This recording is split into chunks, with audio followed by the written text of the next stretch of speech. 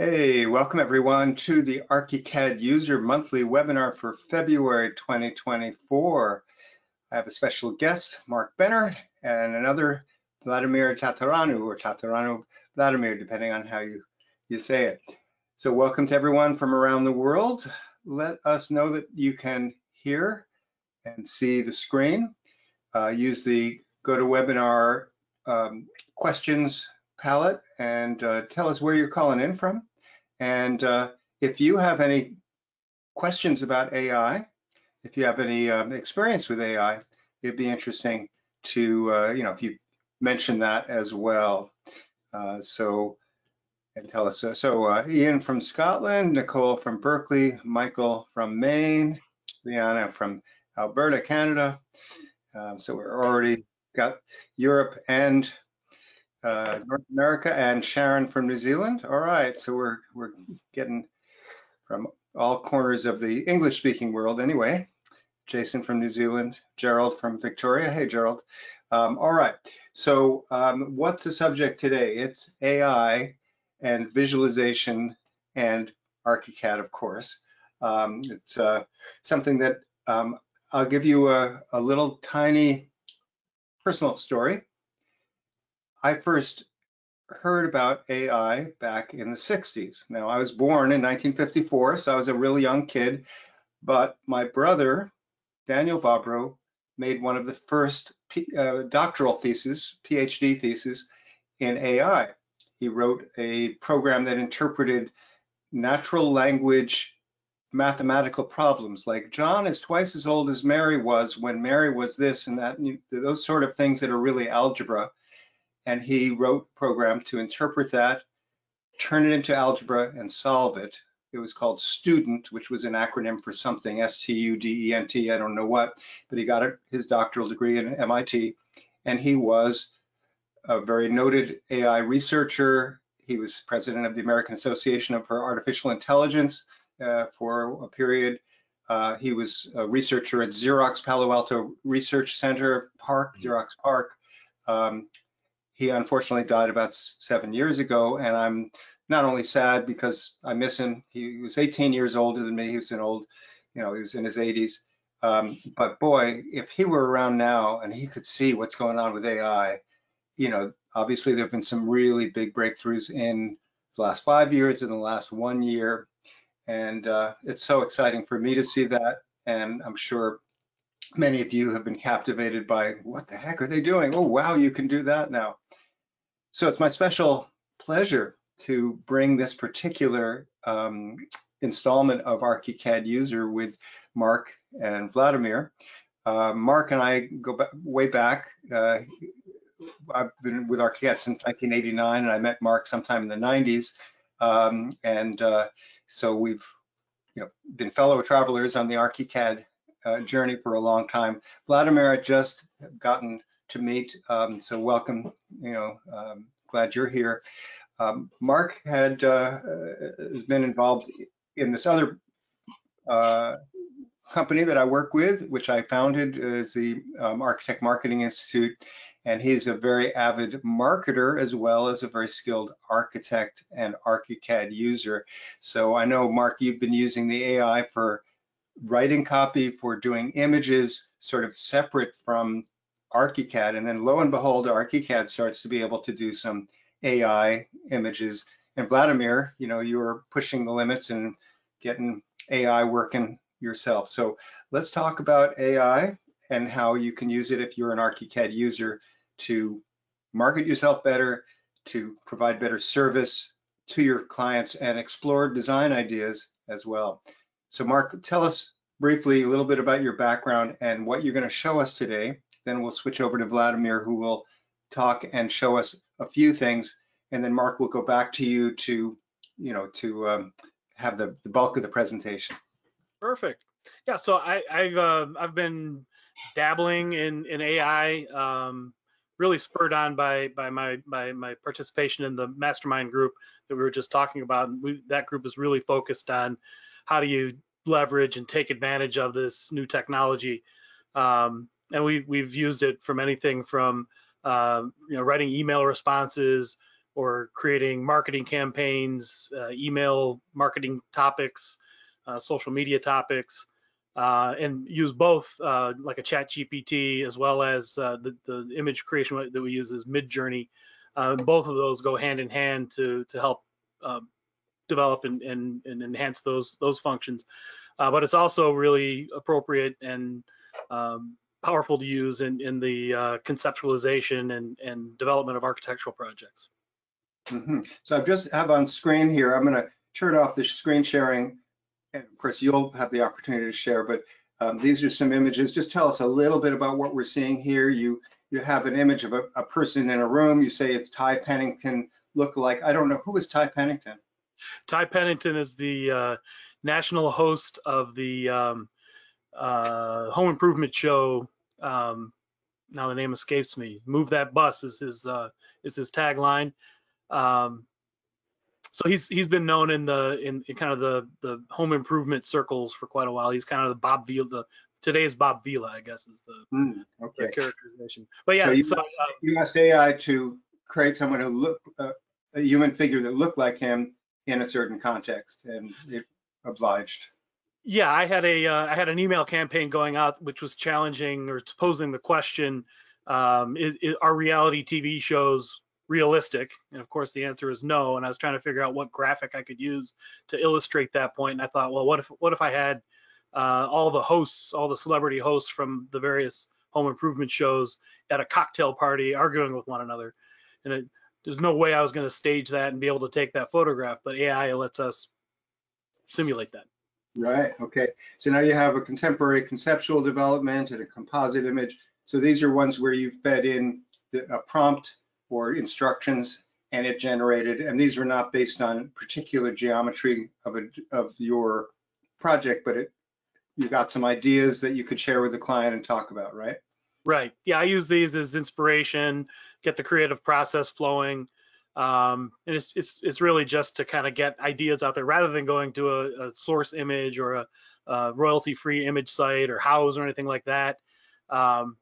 You're able to, instead of searching for those things, you can create them, and they're just a little more directed towards your goals. We'll of course see more of your work shortly. What will we be seeing in today's session? What are you going to be showing us?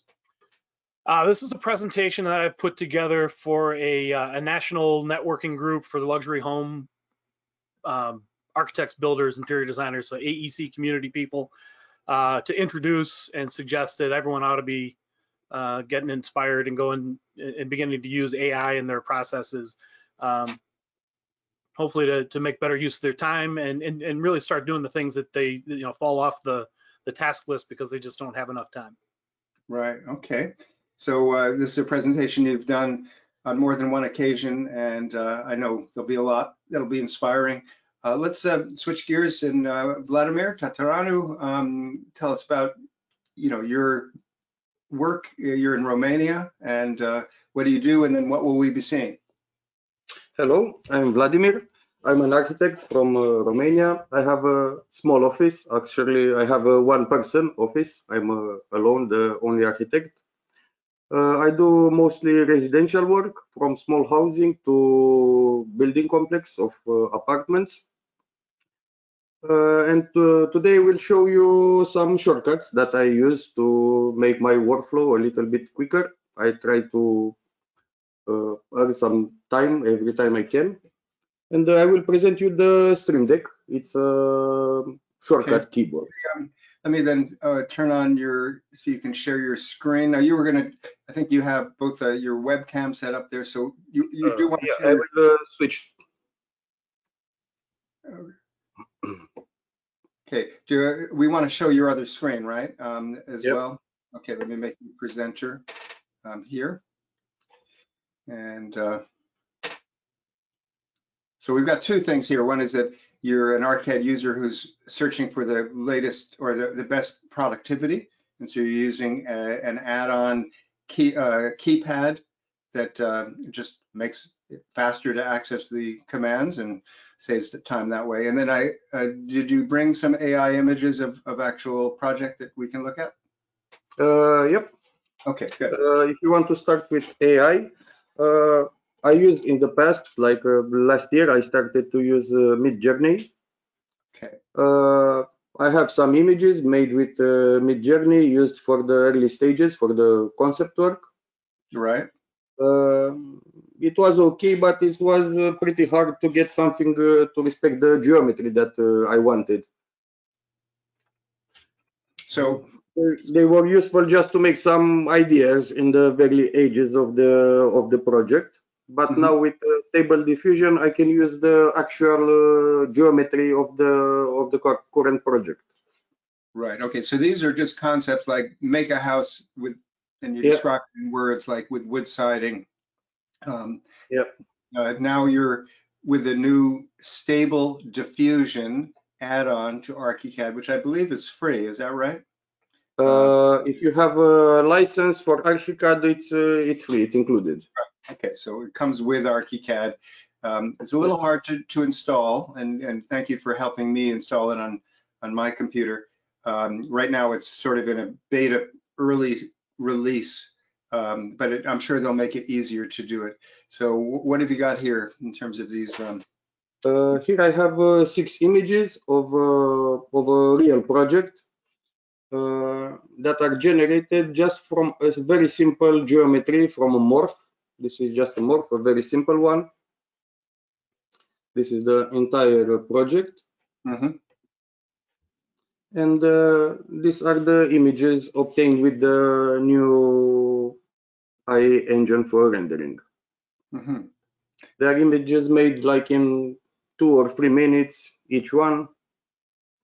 And you just give it a prompt. It's like Midjourney. If you use Midjourney, you can use it basically the same in ARCHICAD, but it uses it recognizes your geometry straight from the project.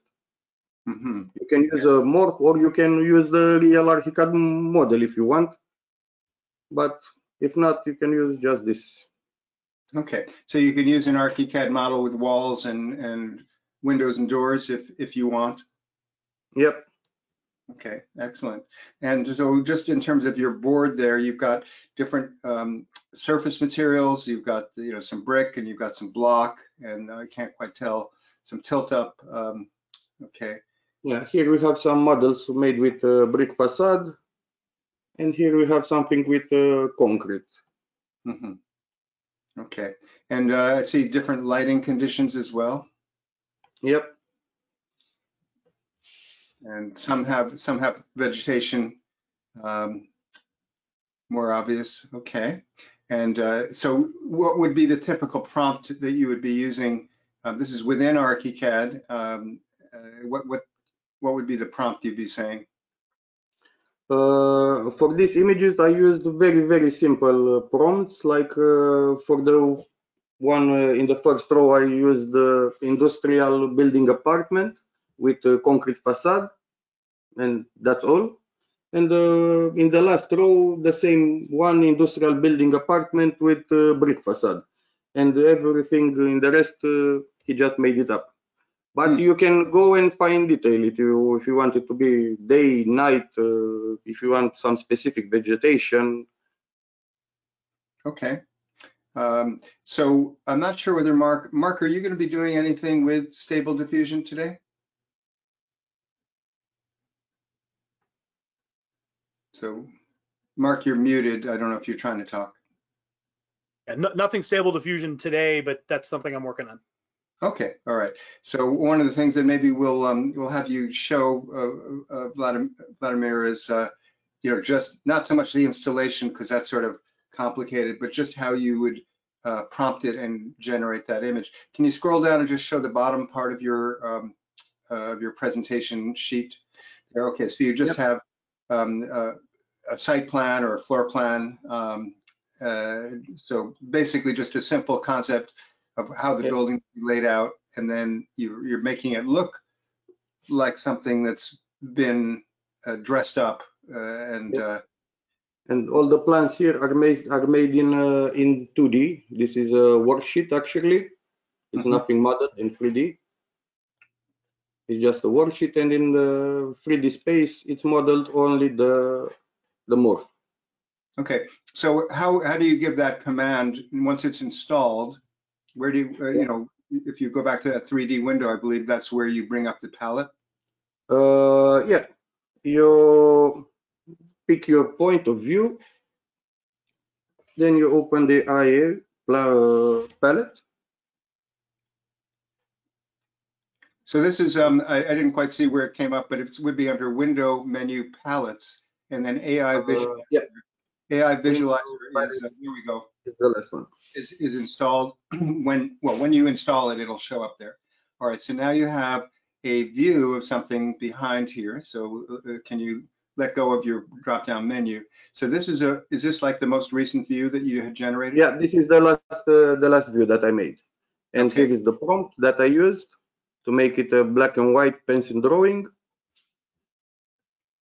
Okay, so you just And type in that. I'm sure you can have longer descriptions or shorter ones. Yep. And you give it image size. And then I do see some controls about iterations and prompt strength. And when there's shape fidelity, which is an interesting thing. So can you just give us the quick explanation of each of those? The shape fidelity, if you wanted to respect as much as it can the geometry that you have. If you wanted to maybe change your geometry, you can use the slider at 80, 50, 20%. Usually I keep it at 100% because I want the main geometry. The image size, it's the resolution. It's 1000 by 1000 is the biggest that you can do at this moment. The prompt strength is if you wanted to respect exactly what you have written in the prompt. And iterations is something like the quality of the image. If you have lower iterations, you might get big artifacts in the image. Mm-hmm. Okay. It's something like how much time will it spend in analyzing the model and generating the image. If you just want to test some materials, some colors for your image, you can go with lower iterations. But if you want to use the images for a presentation to look as real as it can make them, you should go with the iterations as much as you can. Okay, so then have you started the AI engine? Is that button already active? Yeah, I can see No. it has You a can stop. start it right now if you want. Okay, go ahead. Yeah, do that. So it's doing some background stuff. You get a little prompt that indicates some things happening here, so then what I'd like you to do is I'll just give you an idea for revising the prompt, and you can start that process, and then we can switch over to your Stream Deck thing, Yep. and then come back, in a few minutes when it's got an image. So when you click to start AI engine, was that the one it's actually generating the image right now? No, it's just starting the engine, the IA engine. No, it's not rendering. All right, so it's just getting ready to render. Yeah. So, how much longer do you expect it'll take before it's ready to? 1 minute, I think it shouldn't take too much. Okay. All right. Well, let's talk a little bit about the Stream Deck. So the Stream Deck, you sent me an intriguing image. Yep. Yeah. Tell me what it is and how you're using it. Basically, it's a keyboard with an LCD screen in the back. So it has the advantage that you can customize every key with text, with images, anything you want. Before I started using Stream Deck, I used a real keyboard with stickers on the keys. Okay. And pretty quickly I ran out of keys, and I wanted to make another one, and you don't have that much space on your desk. With this one, you have 32 buttons, but you can always change your layout on them. And so I will show you the interface. Each button is mapped to a command, and depending upon the context, or just whenever you want, you can switch presets. Is that right? Yep.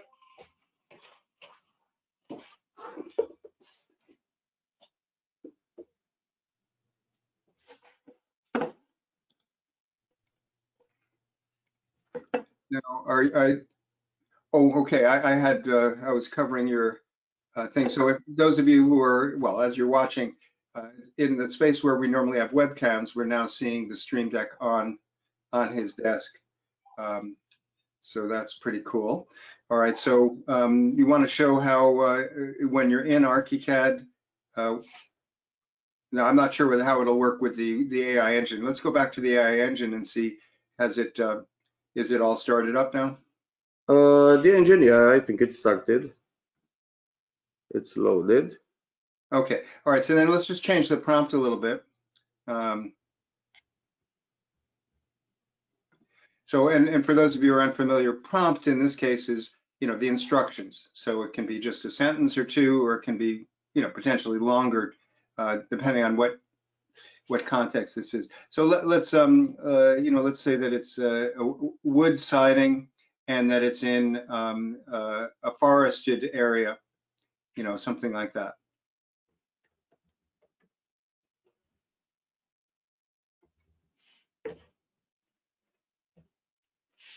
Okay, so obviously very simple instructions, and you just see what it does. So you can say, go ahead and do it. So we're looking at this particular view, and it's going to start putting on wood siding, and it's going to start putting some type of, I assume, forest or woods around it.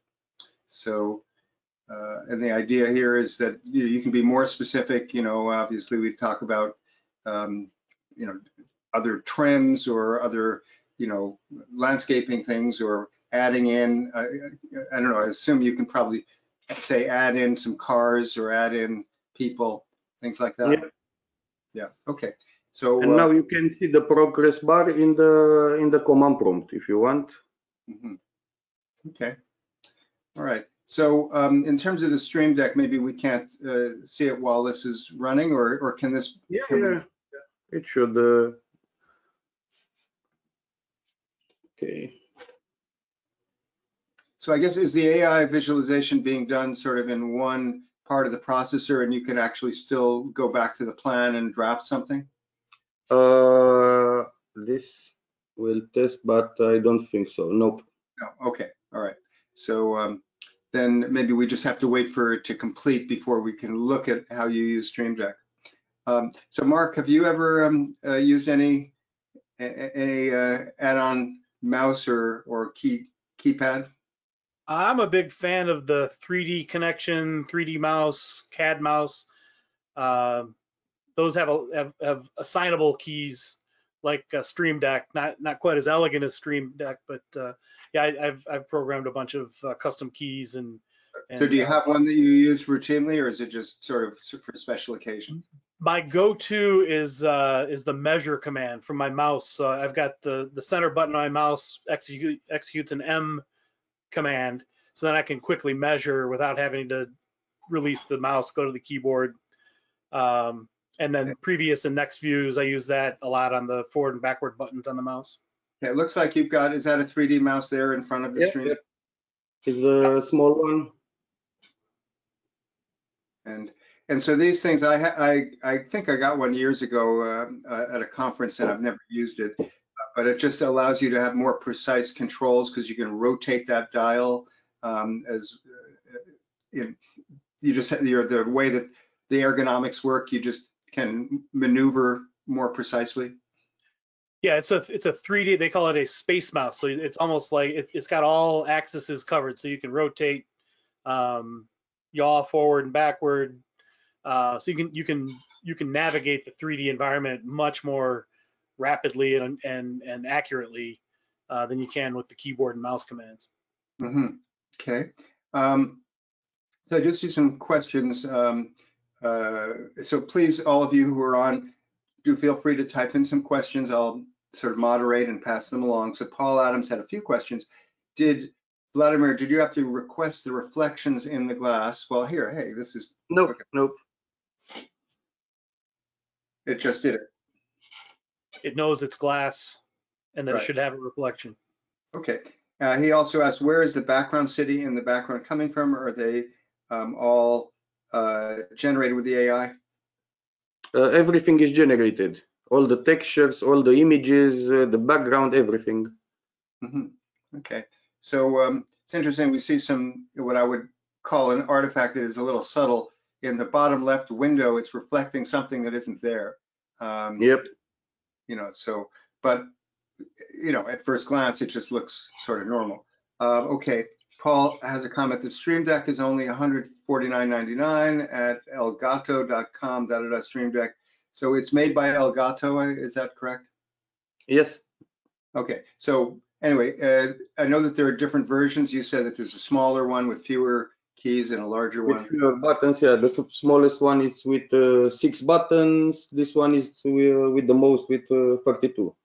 32 buttons. Okay, so quite a reasonable investment if you find it saves time. Go ahead and go. So this was interesting. You can see obviously a whole different concept, and I'm sure you could say make it lighter wood or make it horizontal wood, or you know you could do other things.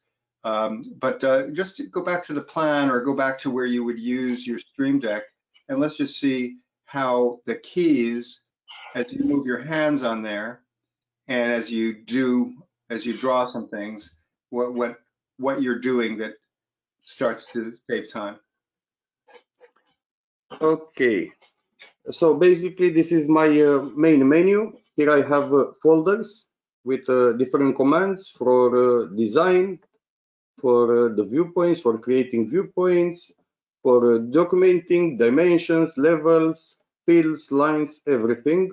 Here I have a folder with all the MEP elements, ductwork, pipework, and everything for align, for move. I think I have 50% of the buttons in ARCHICAD. Here, as you can see, I have a blank screen. I have no buttons on the screen. And I will show you how you can create a small building. Here I have my building elements. I have my walls here.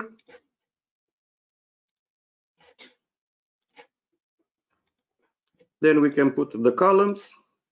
And I'm just changing them from the keyboard.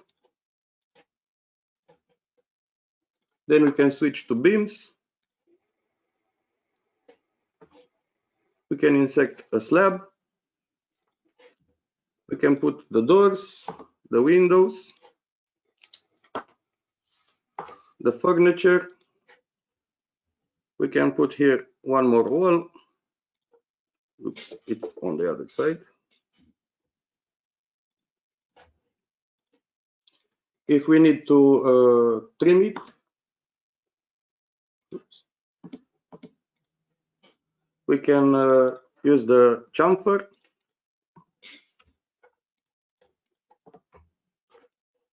Pretty fast. We can insert a zone. And all of this without using any menu, any complicated shortcuts from the keyboard. Awesome, awesome, yeah. So I assume you don't sacrifice the keyboard. You have the keyboard over to the side, but you're showing that you don't need to use the keyboard. Or now you are using the mouse. You are or the mouse. Yeah. Okay. Excellent. Let's see if there are any questions or comments from anyone before we move on. Is there anything else that we should see about the Stream Deck? Basically, it's a keyboard that you can use as you like. You can do anything that you can do from the normal keyboard. You can just record the keyboard commands on this one for each key. You have a pretty simple menu that replicates your keyboard. I asked you about the graphics. So you said that you basically went to on screen and captured each graphic image for the tools. Yeah, this was the hardest part in all the programming to make the icons for the buttons, because I couldn't find them on the internet to download them. So basically I made a print screen with ARCHICAD and I just cropped every button. Right. Okay. So one of the things that you know, if someone wanted to not have to go through all of that themselves, are you able to or willing to provide the images for for someone to put into Stream Deck. Yes, I can provide you with the interface. It's already saved. It has all the shortcuts already inserted. All you need is to use my custom shortcut scheme for ARCHICAD, because I had to invent a lot of shortcuts. Right. Okay. Cool. Well, that would be great if you can send that to me. I don't know that I'm going to buy a Stream Deck, but if somebody were to ask, shall I make that available to them? Yeah, no problem. Okay. You're not planning on selling it at this point. No, I don't think so. Okay. All right. Yeah, you're an architect. You're not in the software business. All right, great. Well, that's very kind of you to do that. Obviously, you're pushing the technology limits, and one of the things that people like you and people like me and Mark do is say, all right, this may take a little while, but it's worth the effort. Of course, for other people, it's great that the pioneers get the arrows, and we can pass back on some things that are already pre-made. Is there anything else that you wanted to show today? No, I think this is all. Okay. If someone wants to get in touch with you, Vladimir, what would be the best way to do that? Via email. It's the simplest. All right. So I know I have your email. I can at least make it available if someone requests. If you want to do it just in the chat window or the questions one, put that in there. And then right now, no, I don't think anyone who's not an organizer can see what's typed in, but if I reply back, then they will see it. So if you want me to share that, I'll just reply back saying that's your email address. Yep. By the way, Gerald Hoffman asked, do you have to hold down the key as you do the action or just select it and then draw? No, it's just one click. So it's like hitting a keyboard shortcut except instead of holding down 2 or 3 keys, it's just one button. Okay, well, this has been very interesting, and I'm glad you had this little building. I'm sure well, I saw your little snap points, so you had thought this through. I cheated a little. Yeah, which is great. Well done in terms of a prepared presentation that at least shows something reasonably complex. I mean, to do that building in 2 minutes is impressive. So, all right, let's switch gears then to Mark. I'm going to make you presenter here so you can start showing your stuff.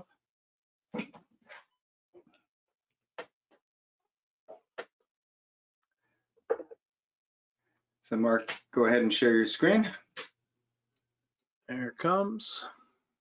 By the way, so Rich Matthews says, how did he select the door dialog box? So there's a keyboard shortcut to switch to the door tool. How would you open the dialog box? Do you have a shortcut that says open the currently highlighted tool? No, I just use Command T. Okay, Command T.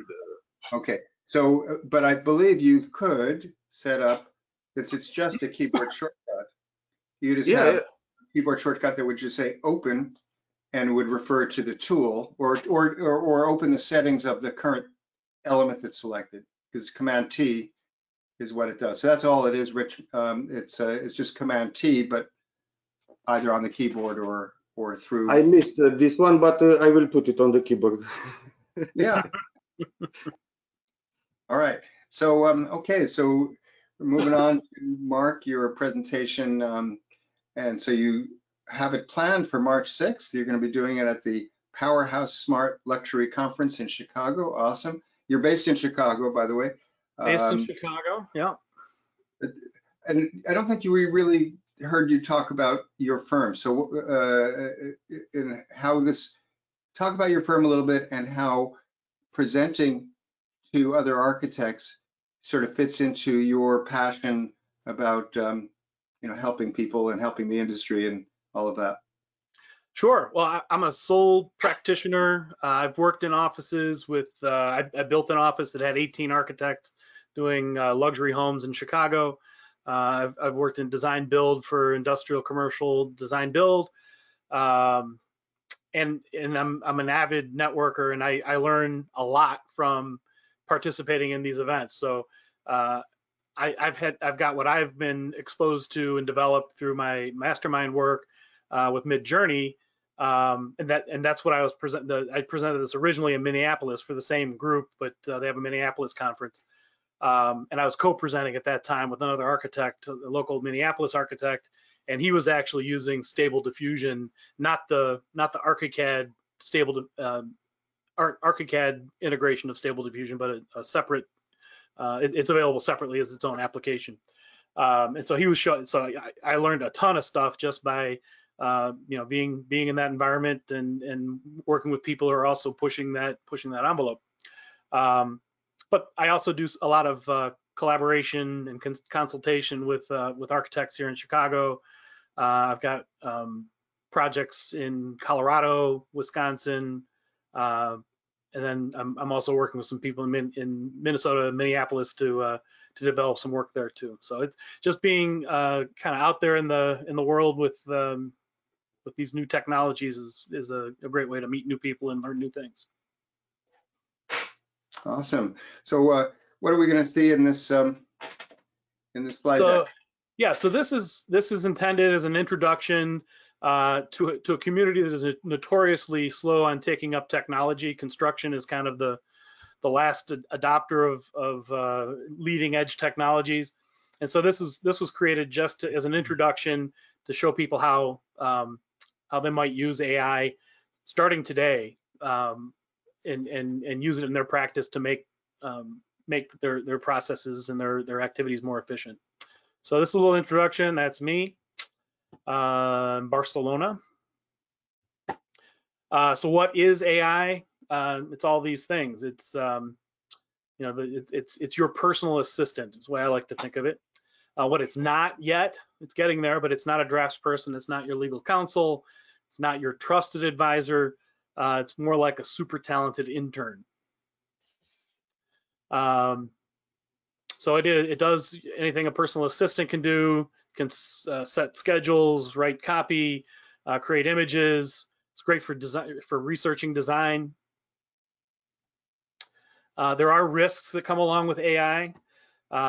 It only can do what it does with what you give it, so garbage in, garbage out.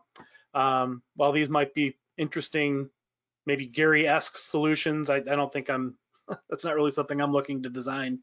But with sloppy prompts, you end up with that. And my co-presenter in Minneapolis loves to say AI lies all the time.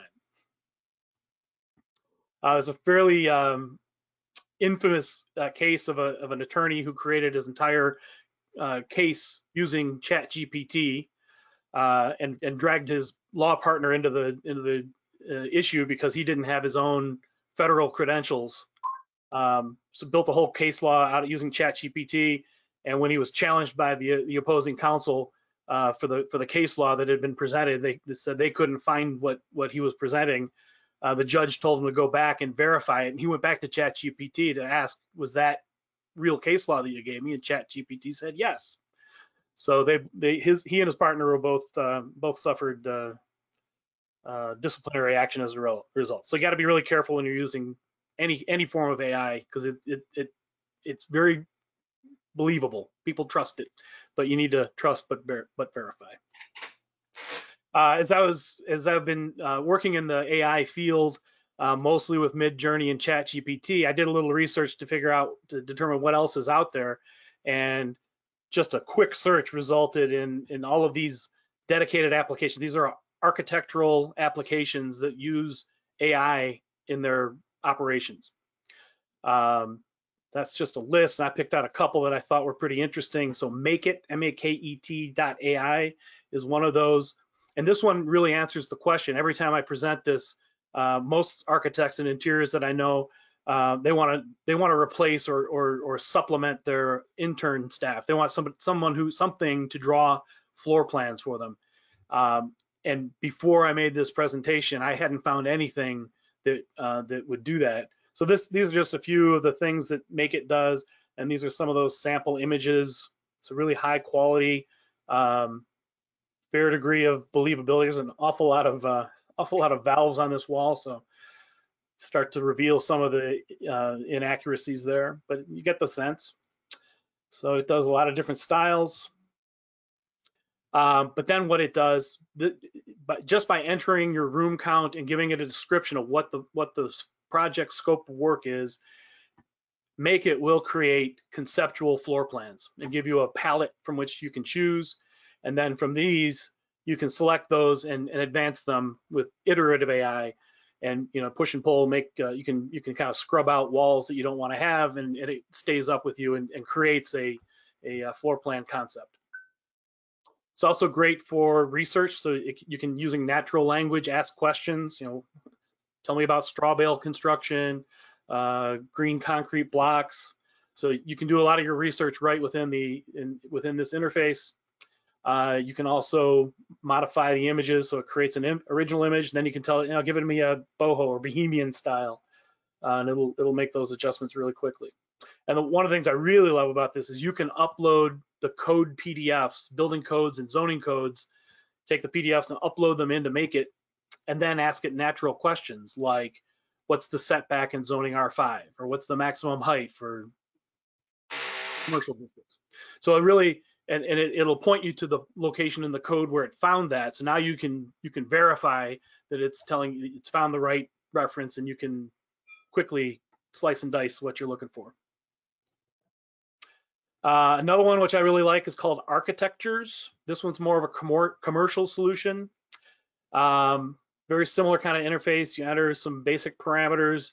You can load in your property dimensions, property profile, and then it comes up with these very rapidly comes up with these 3D solutions. You can see your ground plane, and these are created with just a single line. Each one is a single line to create this model structure. When you talk about a single line, you're talking about just an outline? Just a center line. So on this one, you would draw from here across here, and it creates that. And then based on the parameters you give it, the room mix and minimum dimensions, and it will create suite layouts using that same. So this again was just a single line to draw the bulk of the building, and Architectures created all this other detail. Put in the stairs. I think you put in you tell it the number of stairwells that you'd like to have, and it distributes those equally throughout the property, throughout the project. Has a lot of, in all of these, everything we've looked at, these are independent design programs, but these will feed right into your BIM software. So ARCHICAD can take the output from this and pick up the design and carry it from here. It features an automatic parking garage designer if that's what you may be into.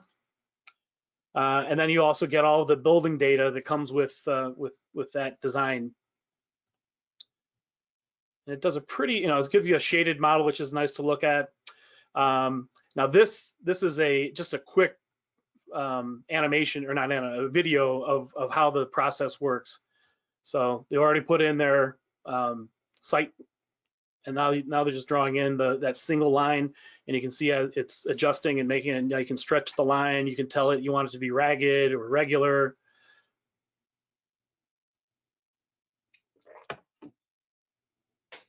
And it very quickly comes up with those concepts. So my co-presenter was James McNeil out of Minneapolis. He's using Stable Diffusion in kind of a unique way, I think. So this is a sketch done at the design table with his client. So it says it took him about 5 to 10 minutes to sketch this up. So some curved stairs, railings, columns, a lot of architectural detail here, but it's a very rapid sketch. And then they wash that through Stable Diffusion, and it creates all of these this variety of rendered images, and you can select any of these and advance them, do iterative AI, and take these to the next level.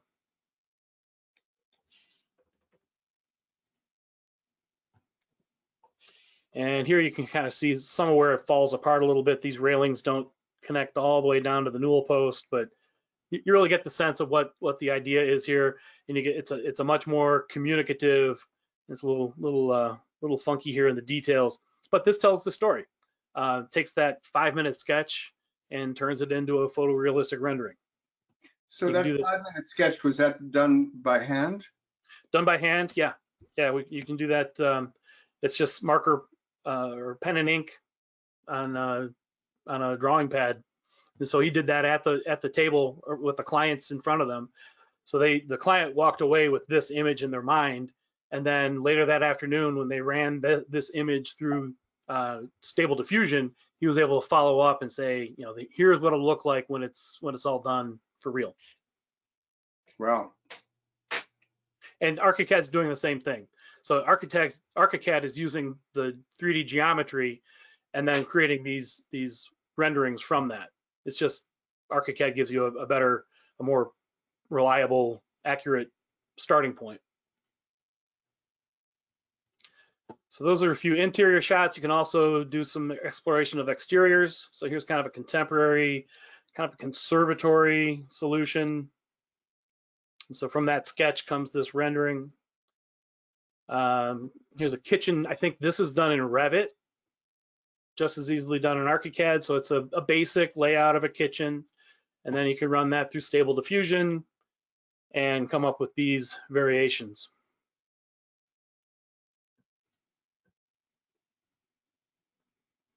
Same thing with a master bath layout, pretty ornate sketch. And then I think they overdid it with the plants a little bit.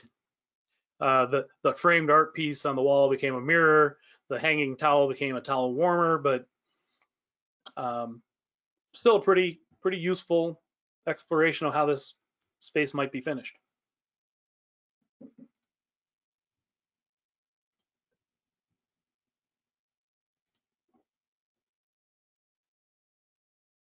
So these those multiple images, were they done with prompts saying make it with marble, make it with wood? These. Yeah, the interface is very similar to what Vladimir was showing in the ARCHICAD environment. It's just a standalone version of Stable Diffusion that does that. So you would load in your source image, upload that into the software, and then give it the prompts and the parameters that you're seeking, and then it creates the renderings just as we saw in the demonstration. Now, when you describe something like, have with different materials, are you able to point at things, or you just have to describe the bathtub is this? I think right now, my understanding is it's all through the prompts. So you have to describe, the bathtub is going to be a marble or a porcelain finish or whatever that may be. And there's in Midjourney, there's a great deal of priority given to the structure of your prompt, so that things that are at the front of the prompt are higher priority than things that are at the end of the prompt. That's I don't know that that's the case in Stable Diffusion, but it's pretty uniform. So that's the standalone Stable Diffusion. One of the things I really like for anyone today can start using AI in a Zoom meeting. There's a plugin called Read AI, and it becomes your note taker. So as people join your conversation in Zoom, the note taker takes references who's speaking and writes a full dialogue of what was said and who said it. And then it gives you lots of performance evaluation. So at the end, it'll give you a summary, it'll give you task lists based on the content of the discussion, and then it'll evaluate all of the speakers on the discussion and say that Joe was a very positive influence on this conversation. He was 20% of the content, and Ron was kind of negative and a little bit sleepy. So it's a really great tool, not only just for getting the data from your conversation, but it can really help your team become more proficient at the meeting. And anyone can do that today. So that's called Read AI? That's called Read AI, and you'll find it on the as you launch a Zoom meeting. It's one of there's a bunch of icons on the right hand side. Read AI is one of those things that they recommend. So if you just click on that, you get a free trial. I think I've got another year left on the free trial. So it's basically free. Wow. But the thing that everyone loves, the reason I think we're all here today, is image creation. which I use. Right now I'm using Midjourney to do that, and Midjourney has a lot of the same startup challenges as Stable Diffusion does. But once you finally get it set up, then you can start having fun. So I use it for a number of applications. This is kind of a sketchy, architectural sketch style, illustration style solution. But anytime, I used to go to royalty-free image sites or Houzz and try and find inspiration images to work with. And I was always drawing comparisons and saying it's going to be like this piece of this image. Now we can create whole images that really speak to to the message we're trying to share. So we go really quickly and get really high quality imagery out of that. So it can be pen and ink, it can be marker, watercolor. So these are all Midjourney outputs.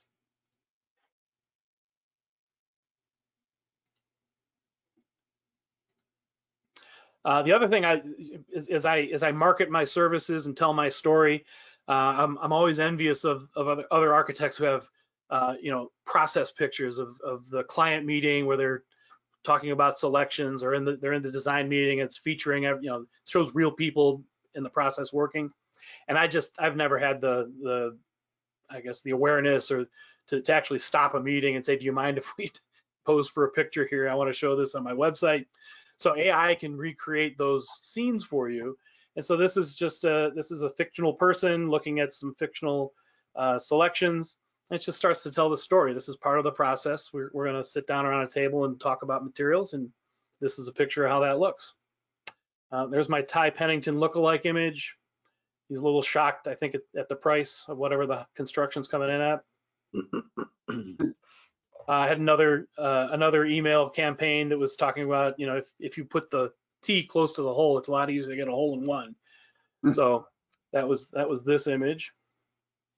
And then this is another image. One of the things that Midjourney does really well is mood boards, and I've got some examples of that. Well, this is a room that was the application of several materials that were selected through this mood board process. And so this is a finished image of what a space might look like with those selected materials.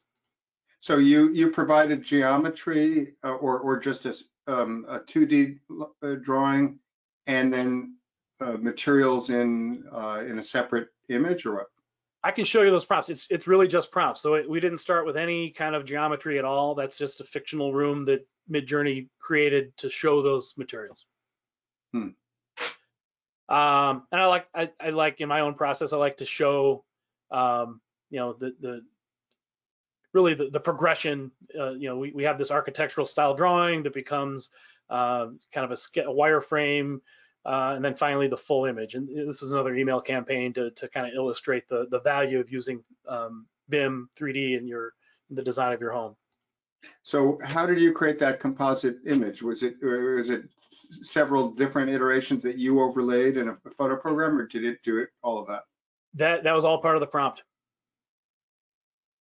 And so you gave a prompt, it created a fictional building, but with all of this stuff in it. Yeah, I can't remember the exact, I could go back and find it, but the prompt was something like, show me a 3D modeled home with the origin drawing as the base. You kind of have to play around with the structure of those prompts, but you kind of figure out what's most important and what Midjourney responds to. So this is a barn project, and I've got it as a feature later on, but this is a project in Bridgewater, New Jersey. Homeowner bought a 1800s era barn, and I started to sketch on top of the base drawing that I created for it, and I was really just spinning my wheels. And so I thought, oh, why don't I let AI do its job and give me some ideas of what a barn conversion might look like? And so that was what it came up with. And then I thought, oh, wouldn't it be cool to see those with a silo? So show me those same style drawings, but now let's add a silo in. These are some of those fictional celebrities. So we've got the new guy from This Old House. We've got Chip and Joanna Gaines. So it's a room full of lookalikes. This is the cocktail party with all the celebrities arguing with each other that reality home improvement shows are not real. So did you just give the names and it knew them, or you gave photos to work with? No, it's strictly the names. So I said I listed out all the celebrities that I could think of, and Midjourney took over. Hopefully, I don't get sued over that. I don't think I will be.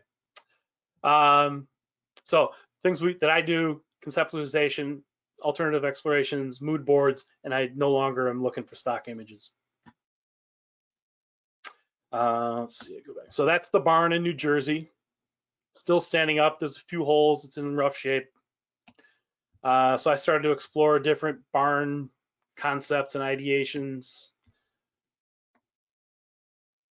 And those were still too barny. So then we moved into the residential conversion of the barn.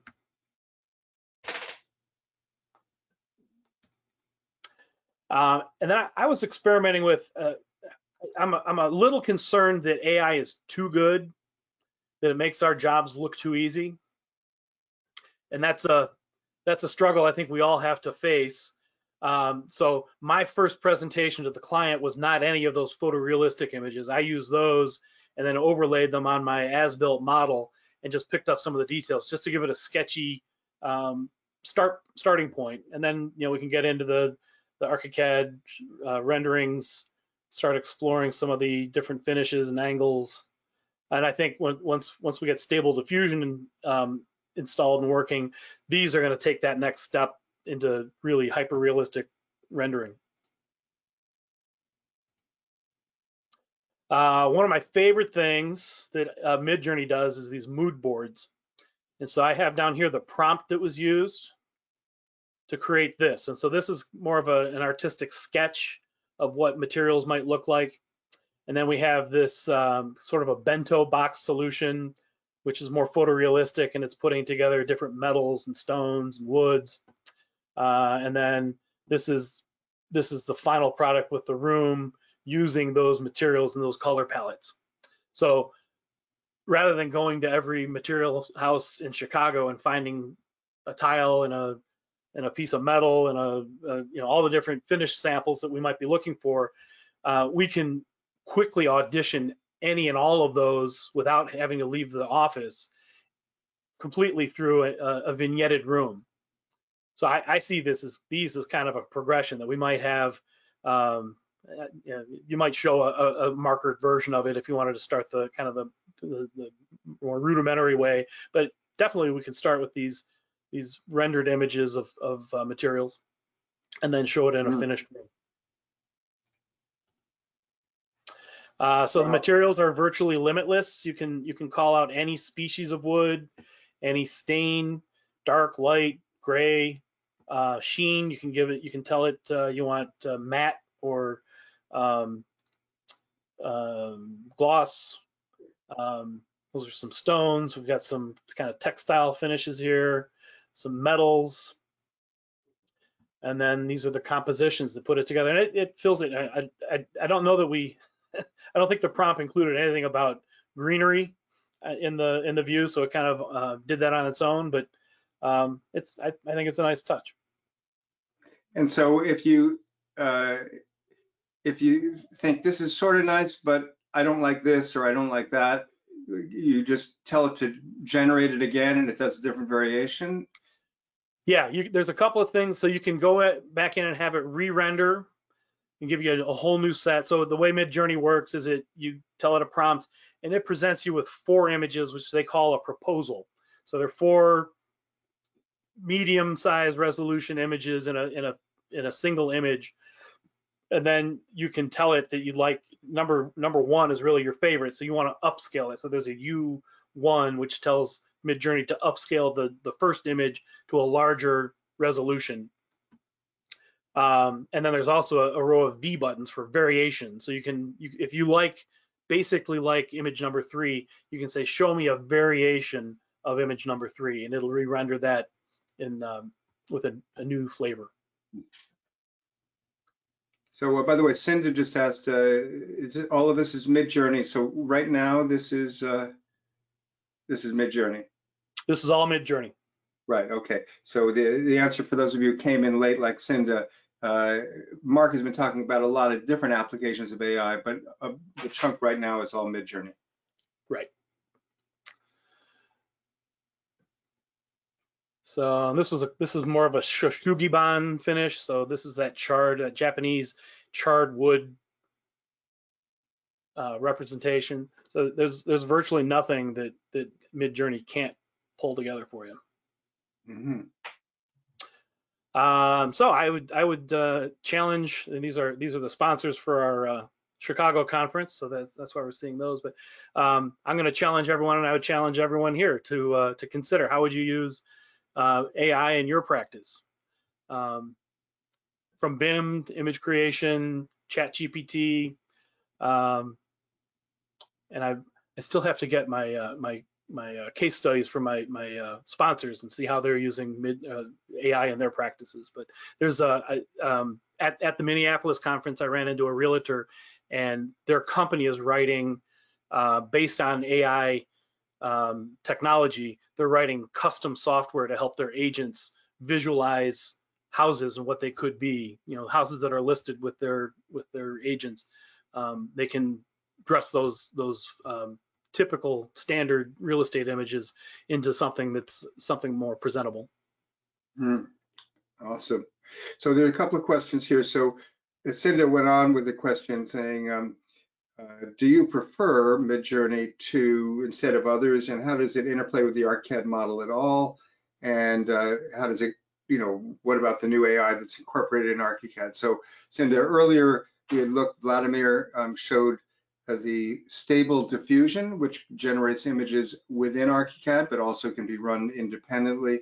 And that can be based on the geometry, the shape and form of your buildings, with either very closely following it or taking some liberties there.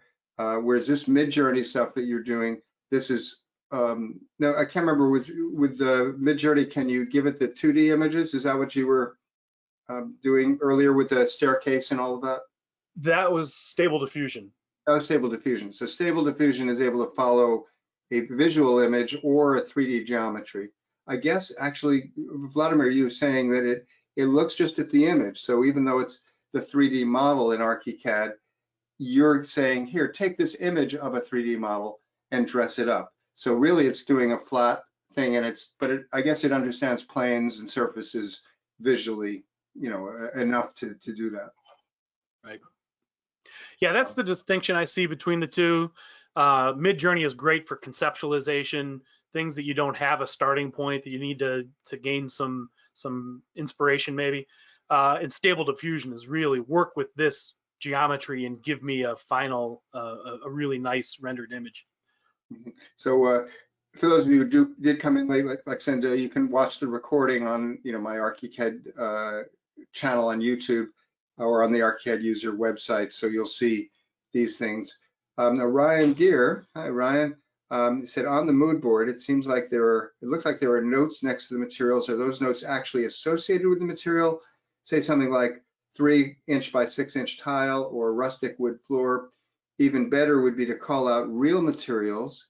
And I've been thinking of creating a material repository that AI would look at for my designs, kind of like favorites. Anyone else have ideas like this? So want to comment on that? Sure, yeah. Mid-Journey will accept any, so if you've got an oak or any species of wood, it will interpret that, and you can go further and say I'd like a honey stain on knotty alder, and it will do its best to represent that. And it's always a matter of kind of pushing and pulling, and if it didn't come back with exactly what you're looking for, you might have to rephrase your prompt or add to your prompt. But yeah, that's and let's see if we can zoom in a little bit here. Mm-hmm.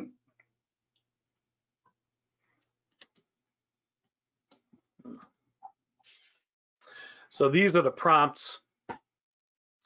So everything that's at the beginning of the prompt, this is treated with the highest priority.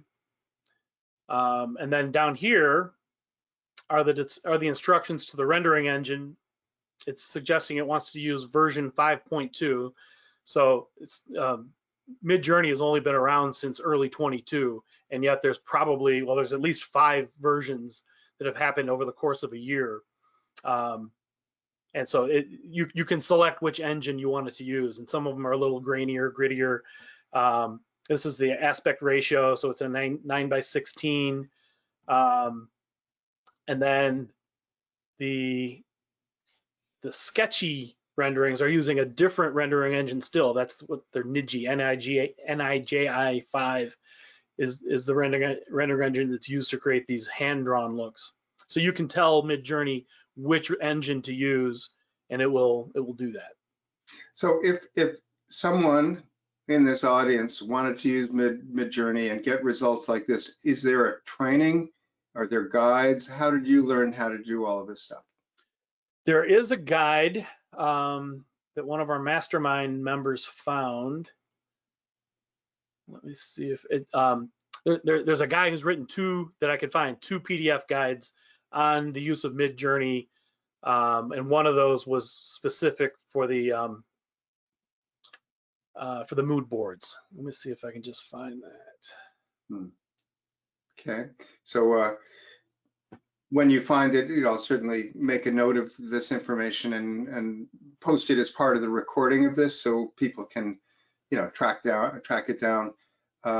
You and I, Mark, had talked a little bit about the possibility of creating a course on, AI for architecture. So that's something that if any of you are interested in, it's not going to happen next month, but I know, Mark, you said that that is something that you might consider. You love teaching and helping people, and although you're busy as an architect, it's something you might actually want to do at some point. Is that right? I am definitely interested in doing something like that for sure.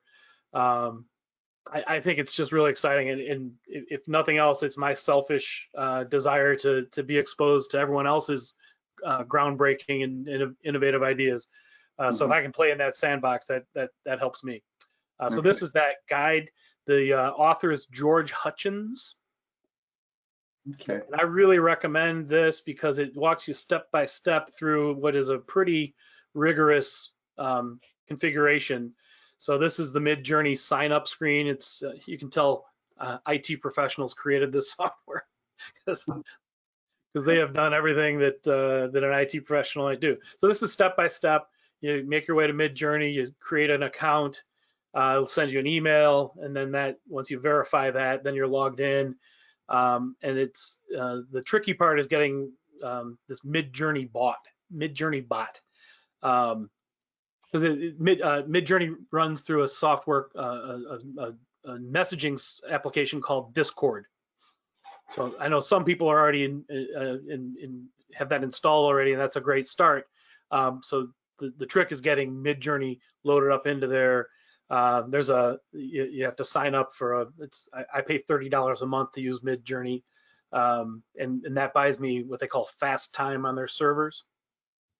So once I exhaust, and I've not exhausted it yet, but once you exhaust that, then you're kind of throttled down to the slower servers until your contract renews, your month renews. So, so if you can share the link to this, this is right now you've got it as a downloaded PDF. And is this something that George Hutchins is provided for free, or that he sells, or what? He sells this. I want to say it was $15 or $20, so it was a really affordable. Inexpensive. So if you can share the link to where one would find more information and possibly buy it, that would be great. You want me to send that to you? Sure, that's fine, and I can post it. So I do see some more questions and comments, and I'm glad. Keep them coming in, because it's always good to have interaction and just make sure that we have a good discussion. So David Uguchi, hey David. So these images from Midjourney are just images. How to go to the next level of specifications of materials based on the rendered images of possible architectural solutions. Does this generate elevations and plans? So Midjourney wouldn't do that. Right. Yeah, I think I would lean on ARCHICAD and Stable Diffusion. The blend of those two Stable Diffusion giving you the realistic rendering, and ARCHICAD does what it does best, and that's construction documents and specifications. Right. Okay. So Pedro Navarez says, are all architects on a career risk? Would we be left behind with the new generations? What's your opinion, Mark? And Vladimir? So far, I haven't seen AI with the ability to stamp a set of drawings. Yep. And the famous phrase I've heard is this: you're not likely to, as an architect, to lose your job to AI, but you might lose your job to another architect using AI. Very interesting. Very interesting. Okay. All right. Cindy asks, or find a college student. Kellar, who's her daughter, and all other architecture students are using Midjourney daily. Okay. All right. So Cindy posted a link to the George Hutchins site. I'm just going to go just reply to it so it's visible. So it's george-hutchins.com/learn is at least the link that she's sharing. And it says it's, she said it's $50. And Ryan Gear also posted that, but 10% off now, so you can save $5. Nice. I have no connection with them, but you know, anyway, looks like it's a well put together thing. And there's also, well, so there's Ryan posted the a direct link, because maybe he has more than one what do you call it, Guide. yeah, more than one thing. Yeah, this is the architect's guide. Then there's also the mood board guide. Very similar, but it one focuses obviously on mood boards, and the other is architecture related. Right. Okay. And then Ryan says it makes licensure more important. So yeah, you pay good money to study and go in depth to make real buildings that will really stand up and really meet code and all of that. And of course, take all that time to pass your exams and maintain a license. So yeah, however, for a lot of purposes and a lot of people's, you know, perceptions, this is going to put some things at risk. So you know, I like your statement. You're not going to lose your job to AI, but you may lose your job to someone who uses AI, who otherwise you might be a better architect, but they do some, you know, pretty cool things where they might be just as good an architect, but they can do some stuff that impress the client. Yeah, the take that, so I had this conversation in depth with the JMAD group in Minneapolis, and yeah, I asked them, so aren't you afraid to share this finished image with having only invested maybe 20 minutes in the design?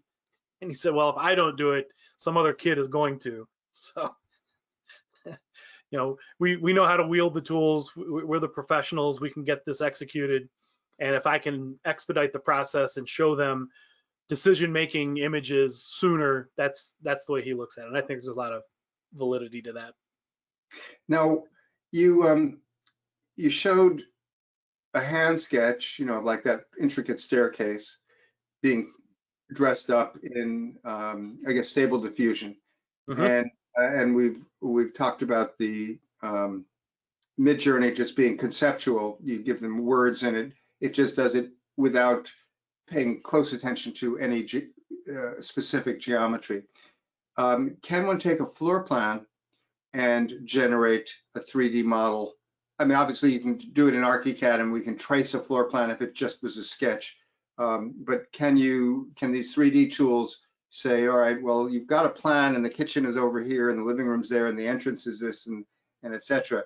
Can it interpret that and turn it into a 3D model? Vladimir may know better. My understanding is all of these applications are simply creating images. Okay. Can you tell it, take this, you know, this is a line drawing, turn it into a 3D extrusion, you know, like or do you actually have to have it in ARCHICAD, extrude up the walls and do things? I think you can get an image of extruded walls, but I don't think ARCHICAD or Revit or any other application is going to interpret that, not yet, as 3D. Right. Okay. All right. Interesting. So Colin, our old friend Colin Healy says, great presentations. Thank you. So we have some more time. It's 2:15 here. It's an hour and a quarter in. Was there more that you were going to show, Mark? that's the extent of the presentation. We can kind of go through these guides a little bit and see some of what's there. Mm-hmm. That's Are you able to bring up Midjourney and just show, yeah, at least a little bit of manipulation? Because I have no idea what it looks like. So here's the process. You would launch Discord, which is a messaging application, and it's going to go through and make sure it's got the most recent load. So while that's, yeah, so, and what we see here in the background while that's loading up, this is that prompt framework I was discussing. So the things at the top are most important. So image style, and then the viewpoint, cameras. So you can really talk to Midjourney as if it were a camera. You can tell it lens ratios, give it a subject, description, location, atmosphere, and then the aspect ratio. So that's kind of the formula that we use to work with Midjourney. Let's see what happened to my, still a little update here.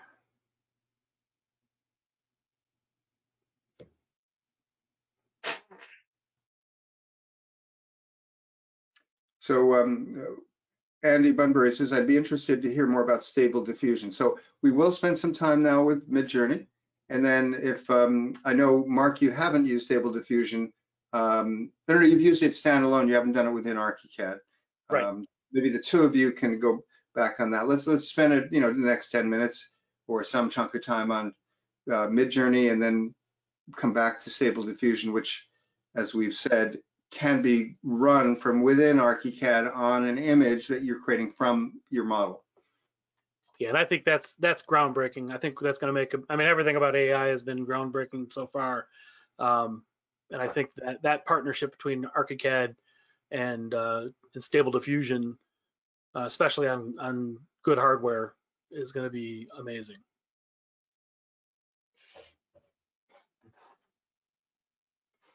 So it's wondering of all the people who are watching, who else has used any of these AI tools, more than just opening them up? Who else is using it productively, or at least, has found it useful so far?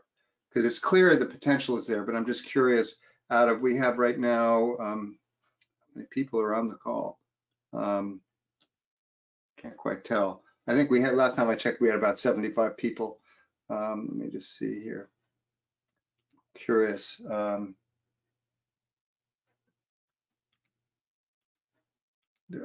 Here. Oh, there it is. Okay. Yeah, we're up to 86 people. So how many of you do type into the questions if you've had some, experience using it productively? All right. So Ryan says, I have not. Cinda, not me, but her daughter has done amazing stuff as a freshman in architecture school.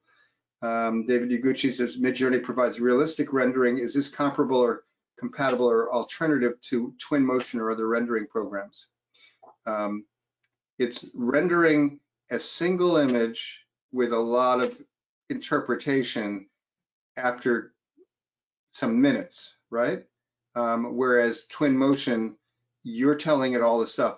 It's not interpreting it. You're saying, put this tile here, put this lighting there, and then you can move around in real time, like a video game. So it's a totally different experience, but you have to put all the stuff in there. You have to put the people in there and the vegetation and the, and touch every surface, or at least every category of surface, and say what you want on it. So different type of visualization.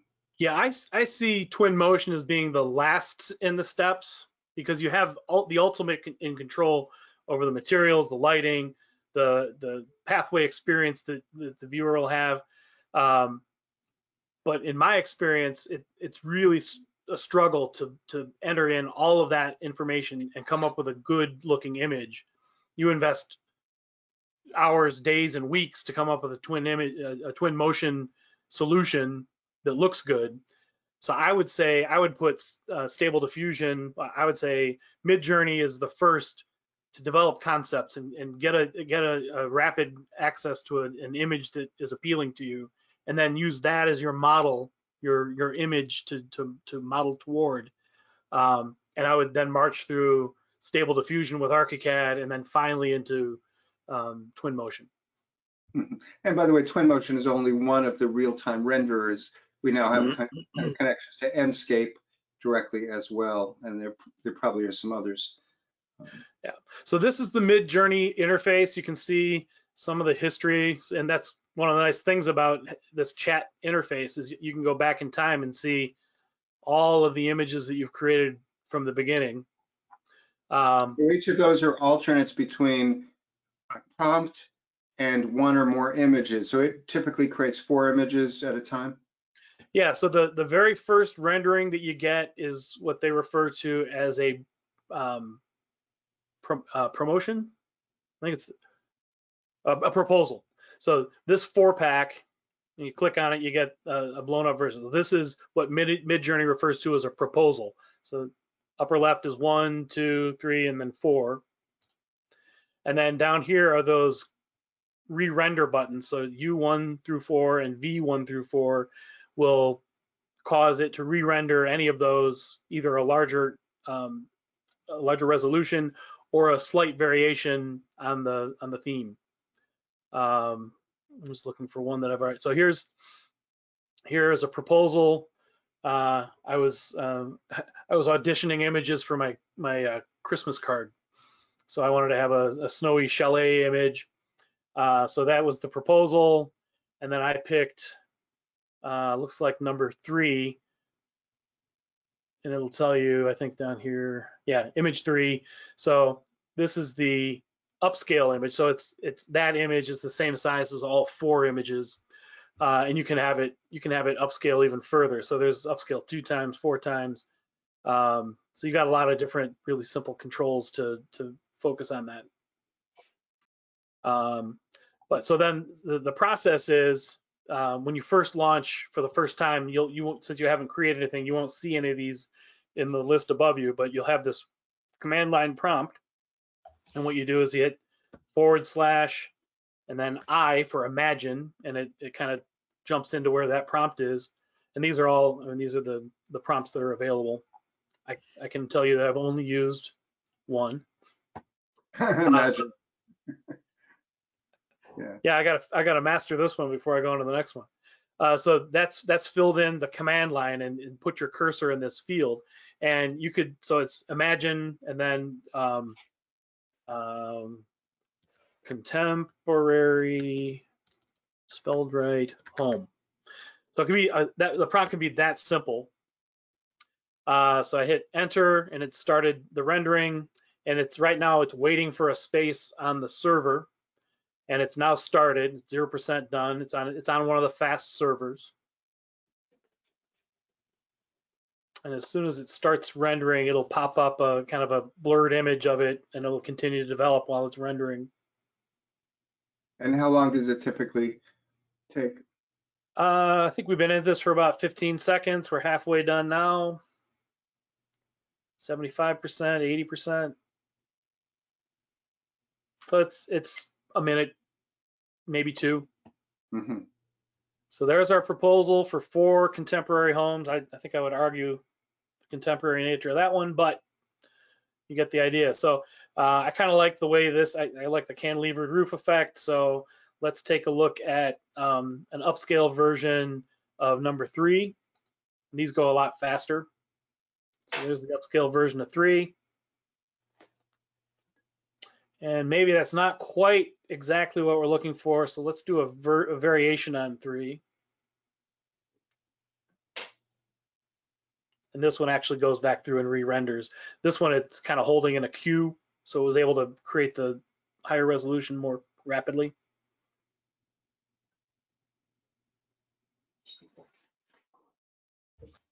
And while that's doing that, let me find one of the... like, add in or change the siding, or, can you do instructions with that?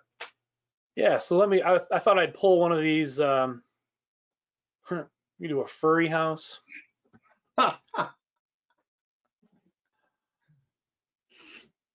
Let's see, I'm just gonna copy out of this here. It's not gonna let me do that one.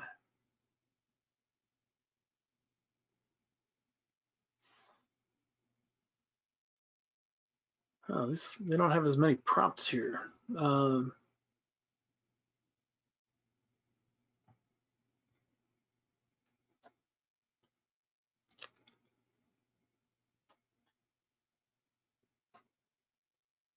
Well, let me go back to the presentation where I've got those prompts already pulled out.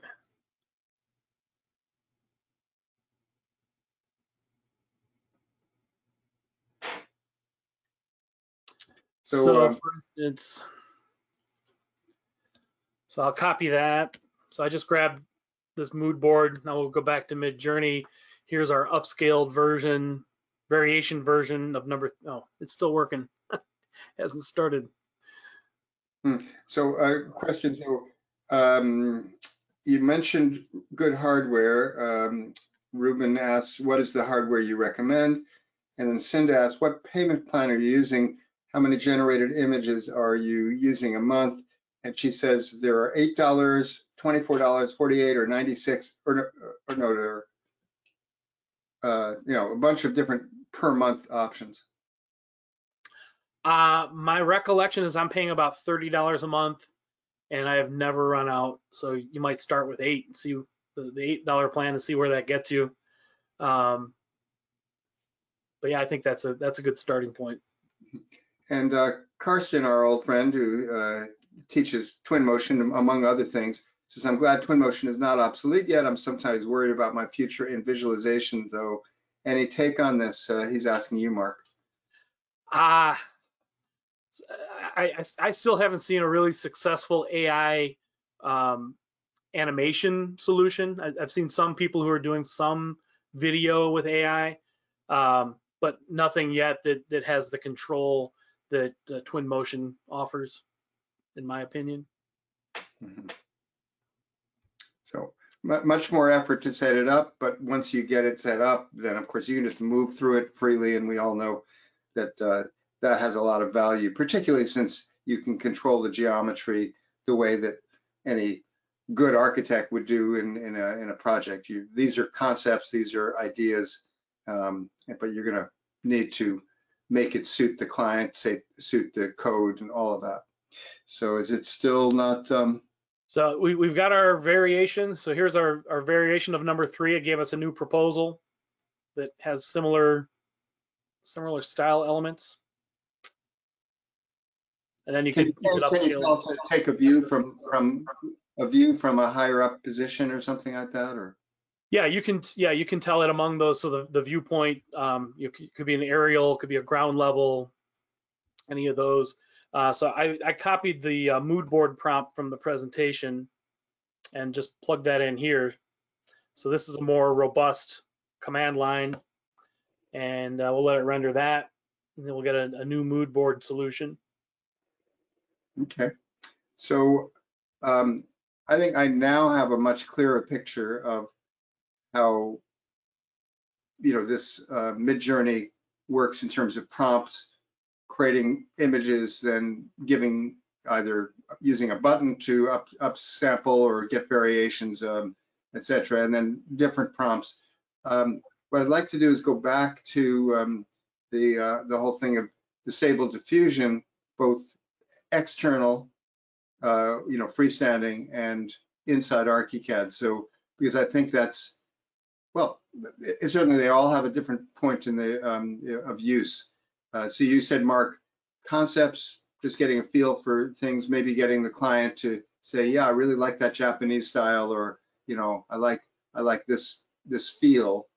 Then without even necessarily saying this is computer generated, just say, here are some things to choose from. What do you like better? What do you like about this, and what do you not like about it? But once you then get a concept, and it's great if you're a good sketch artist like that, your colleague there, is able to sketch in 5 minutes a pretty well-defined thing, or you take an ARCHICAD model, quick, simple one, and take a view of it that will show things.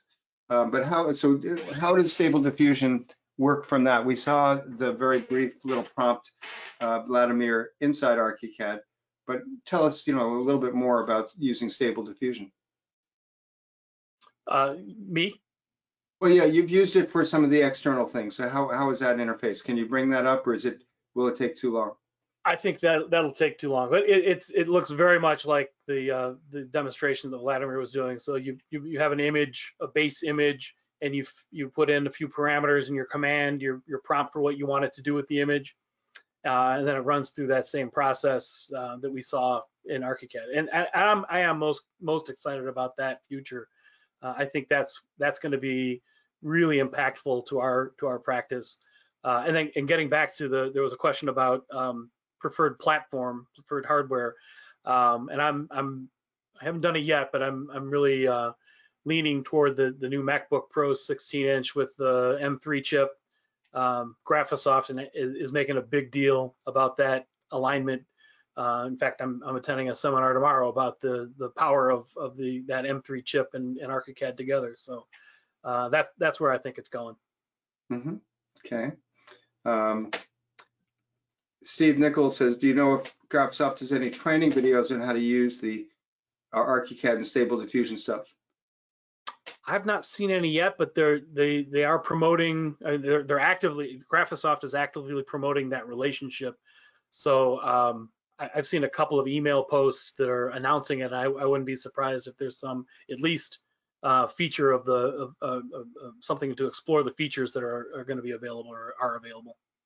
So Vladimir, have you seen anything in terms of training? No, for as long as I know, they don't offer support for it. It's an external program. They just offer the plugin, the interface for the connection, and that's all.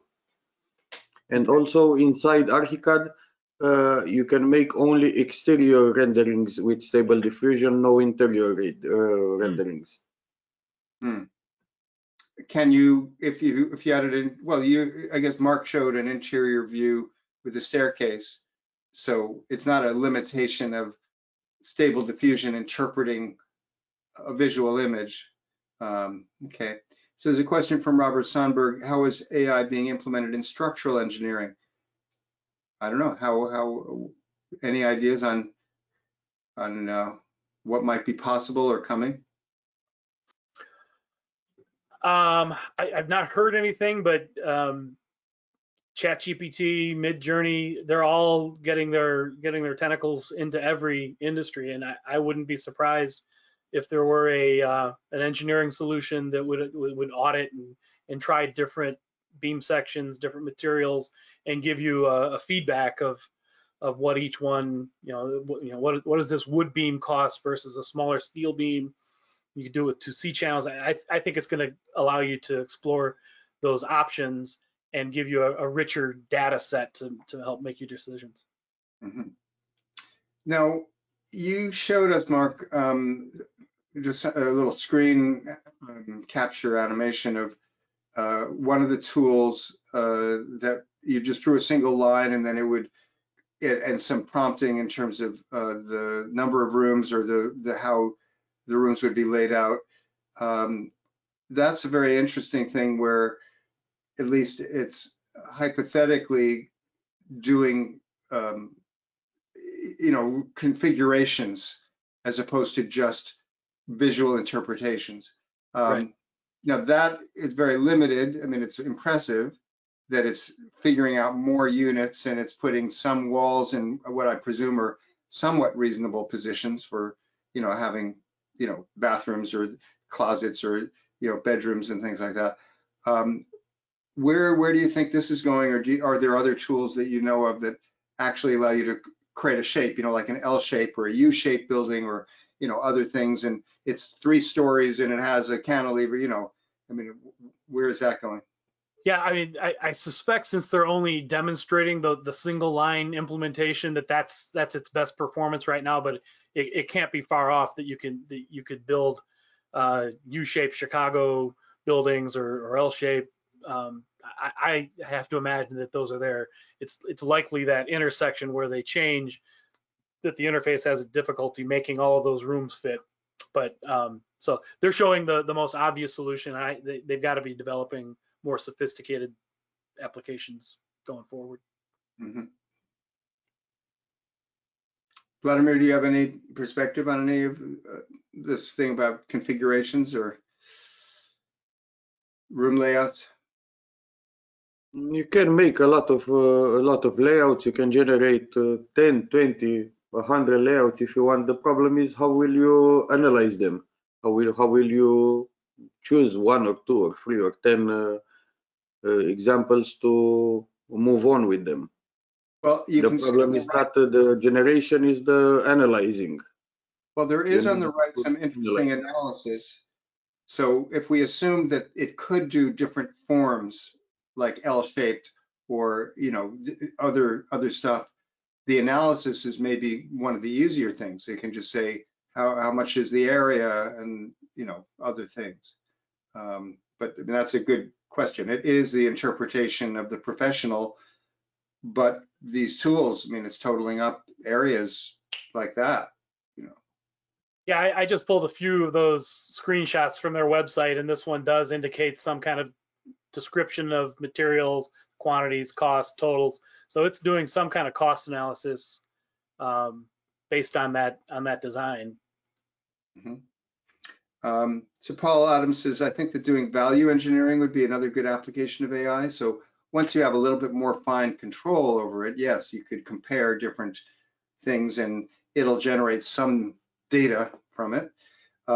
Nicole asks, what is the cost for stable diffusion? I don't know the raw cost of stable diffusion. It's included with ARCHICAD. That's kind of where I'm headed. It's the JMAD group in Minneapolis that really does the standalone stable diffusion application. Right. So Michael says ARCHICAD AI visualizer powered by stable diffusion introduction YouTube video.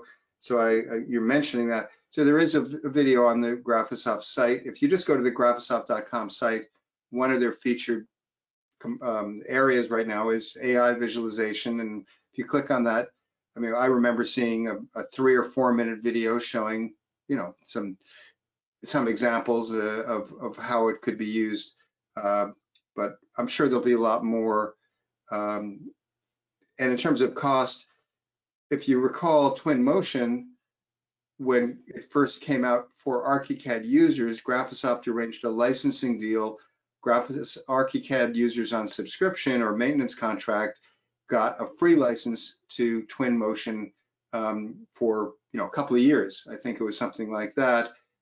So that, of course, got many users excited about it and using it, and they wanted to build their user base and get more case studies or examples. Now you don't get that with ARCHICAD, but Twinmotion is very modest cost. You can use it for free with no problem at all. It's just that they limit the resolution a bit to, you know, not the max resolution, and it's not for commercial use. So if you're not publishing things with it, you can probably use it internally as meeting with clients and things like that. If you wanted to be, you know, fully compliant, then you pay $500 a year, I think, something like that, and then you can use it with clients and get high resolution images. So it's not being priced as a, you know, $5,000 program like ARCHICAD or Revit or, you know, or 10,000, whatever these things are now. It's being priced as a consumer level product, but, you know, amazing what you can do. Right. Yeah. So I think we're running short, or let's say I don't see any other questions that have been posted. Last chance for questions and maybe some closing comments. Vladimir, let's say, what are you looking forward to exploring next? What's the next thing you want to work on and push the limits? Regarding AI? Well, let's say just say in ARCHICAD in general, but AI if it includes that. I plan on implementing the AI in all the projects, but at the moment just in the early stages for the concept, and then just using Twinmotion. I'm using Twinmotion like, I don't know, 3 or 4 years ago, and it gets very good results, but more effective than AI and Twinmotion, it's BMX. BMX is the main tool for communicating with the clients, is the most effective. They like the renderings. They say they are okay, but the 3D models on their phone or tablet, it's the main selling point. Okay, good point. Actually makes me think, you know, I should feature some BIMX on one of these things. You know, BIMX has been around for a long, long time, continues to add new functionality. But I think a lot of ARCHICAD users aren't even aware of what it can do. So that if either of you want to come back when I do BIMX, that's fine, or else I'll find someone else who's really you know, loves using it all the time. Mark, what are you planning to work on in you know, the next few months or year? Well, I'm really excited about getting the Stable Diffusion plugin for ARCHICAD running. I think that's going to open up a lot of avenues. I suspect Twin Motion, I mean, AI is going into everything, so I suspect Twin Motion will get a technology update that embraces AI and hopefully streamlines that process. Oh, and the Apple Vision Plus product, I think, is going to be game changing for us. I'm hoping Graphisoft comes up with an environment that you know works directly with the Apple Vision product. Yeah, so I think that's where it's going. Yeah, some exciting things. So let's see if there's a few other comments. So Andy says, can you please share the link to the ARCHICAD Stable Diffusion training? There is no training on Stable Diffusion. There is just a little demo video on the Graphisoft website. Yeah. So there is no training. Have a guidebook, a very basic guidebook on Graphisoft website. How to use it, how to make the, yeah. Okay. So can you maybe just send a link to that, and then I'll add that to the notes for this video. So we'll share all the resources we can. Obviously, the Midjourney training that Mark was showing on screen a little bit, that's a paid product from somebody I have not met yet, but we'll share a link to where you can find out about it. And if you want to buy it for $50, then you'll benefit. Cinda says, this has been fabulous. I'm excited to watch the replay. Okay. And Chris Craver is, yay, a shout out to BIMX. Absolutely. And Dean Johnston, hey, Dean, no question, joined late. Appreciate sharing this topic and tools. Paul Adams, thanks to Vladimir and Mark for sharing their experience. And Mark Christopher, oh, wow, great to see you here. Don't know you well, but I know you're very well respected in, I believe, in the San Diego area. Sort of an old veteran, both in ARCHICAD and architecture. I've been having problems with Twinmotion's ability to manage materials between ARCHICAD and Twinmotion, so I've migrated to Enscape. I wonder if Graphisoft will support AI there if Enscape adopts AI. I think everybody's going to be doing AI where possible. And of course, Graphisoft, one of the things that they do, I think, pretty well is they say, you know what, this other company, we can, you know, get more visibility for them. They can get more visibility for us. So the Enscape partnership with Graphisoft is fairly fresh. I'm sure there's a lot of, you know, creative possibilities there. So anyway, thanks, Mark. And back to the BIMX, BIMX is even better with BIM Cloud. Because it enables a lot of communication. So I've consulted with a colleague of mine who's a design build company, and he's issued iPads to his field superintendents. And so they have the model of the project that they're managing, and if there's any punch list items, they're sketching in the field or highlighting or taking a picture, and then that communication is going back through BIM Cloud to the office staff who are working in ARCHICAD, and they're getting live data, live direction, live questions from the field. It is super powerful. And I issue it to my clients, and they're able to make comments and questions within that environment too. And it comes right into ARCHICAD. It's great to make those connections. So wow, that would be a good topic. Yeah, brave new world. All right, so more thank yous and congratulations and things from Karsten and David Uguchi, Ray Kelly. So we'll finish up. This recording I'll place on my YouTube channel. That's youtube.com/Eric Bobrow. I'll also put it on the ARCHICAD user website. That's archicaduser.com. and I'll put in notes with, different information, in terms of links to things. I am always open for helping ARCHICAD users and spreading the good news in terms of the tools that we have, the power, and how it can help you achieve your goals in terms of design and working with clients. If you'd like more information, I mentioned Mark is a member of the Architect Marketing Institute Mastermind Program. If you'd like some information on how to attract and win better clients and projects, you can reach out to me, or you can go to archmarketing.org. That's ARCH marketing.org. If you want more information on my products and for ARCHICAD training, you can go to archicadtraining.com. I have a training course and a coaching program. So all of that is there for you to enjoy and benefit from. Thanks so much for joining us this month, Mark, Vladimir. Thank you. Take care.